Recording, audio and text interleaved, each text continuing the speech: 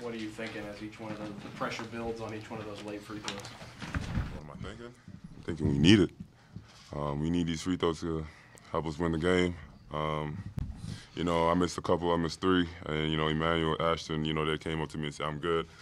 And when I missed my first one, I was starting to do a little like, anger thing, and then Emmanuel just came over and he helped me through it and just told me to take my time and just knock it down. Emmanuel, where do you think you guys would have been without the performance that Nick gave you guys? We have no chance of winning without Nick. What he did for us, rebounding the ball, scoring in the paint when we needed it, 25 and 14, 4 blocks. I mean, it's not too many big men in the country that's doing that. So what he brought today was real big. Nick, a lot of guys just would have left Kentucky after the second season, seeing their role decrease a little bit, being McDonald's All-American. Why did you stay, and how satisfying is this year? I mean, for me, just everybody has their own story, and you know, just because I go to a school that's known for one and done doesn't mean I have to be one and done. It took me time to develop. Over the past 3 years, I've had the best time of my life. You know, meeting incredible people, having the best coaching staff in the world, just trained me to be the player I am right now, and to be the better player I could become. How much more comfortable, Nick, do you feel now as opposed to 2 years ago or last year? I feel very comfortable knowing that I know my role on this team right now. You know, even though I don't take the most shots on the team, I still know my role on this team. Rebound, block shots, get easy baskets when needed, set good screens. I'm very comfortable right now. How you guys have won on the road already in a tough place to play? Sorry. In a tough place to play, but tonight felt different because you gave up a lead again, and it looked like they had you beat to snatch victory away in that environment when they were this crazy at the very end and have to make those late plays, the very end of the game plays. How significant does that feel to you, Emmanuel? I think it's a credit to our coaches. Our whole week has been preparing for this game. Really tough drills. We got this thing called a minute, 29 seconds, and we got to get 15 touches all the way down and back. It's a really tough drill. We did wall sits this whole week. Just little things like that to, you know, when times get tough in the game, you won't let go of the ropes. So I think it's really a credit to our coaching staff. You guys played in some incredible atmosphere. What was this like tonight? It was one of the best atmospheres we played in. I think we go to Auburn soon. That's going to be a really, really good game. I know for the guys that came back from last year, you know, we love playing at Auburn, and we're very excited for it. Nick, why do you guys love playing at Auburn? Great crowd. Basically the crowd.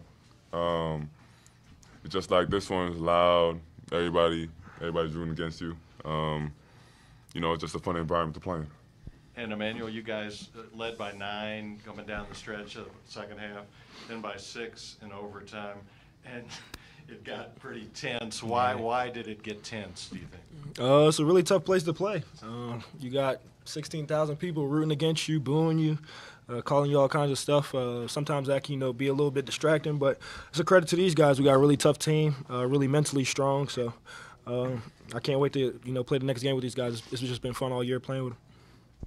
Nick, there were at least a couple times that game you were kind of going back and forth with the Tech students section. What's it like to have that kind of exchange with the crowd? I don't know, man. It's just the heat of the moment, I guess. I noticed every time I came in the game, they booed me. So it was just fun to have the interaction with them, going back and forth to them. Emmanuel, this wasn't necessarily Ashton's best day, wasn't Tyrese's best day, but at the end of the game when you guys had to have absolutely had to have a stop, he's in there poking that ball loose. Is there some supreme confidence in you guys that however he's played to that point that Ashton's going to be that guy? I grabbed him in the timeout, and I was like, bro, you're the defensive player of the year. You're the best defensive player in the country. And then after he got the steal, I went up to him, grabbed him, hugged him. I was like, and I just said it again, there's no better defensive player than you.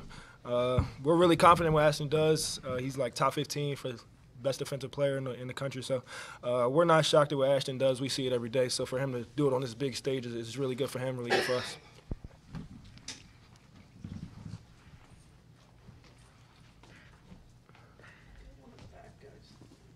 Guys, what did you guys learn from the South Carolina game that's helped you at Arkansas and in this game?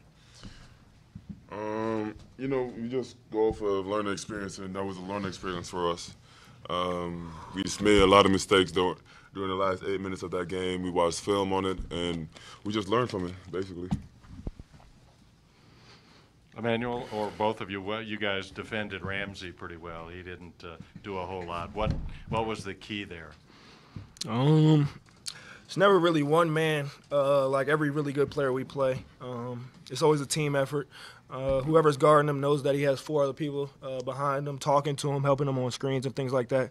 Ramsey's a really good player. He's going to be a really good player in the future. So for us to come out and, kind of contain him a little bit was really good for us. Helped us get a win.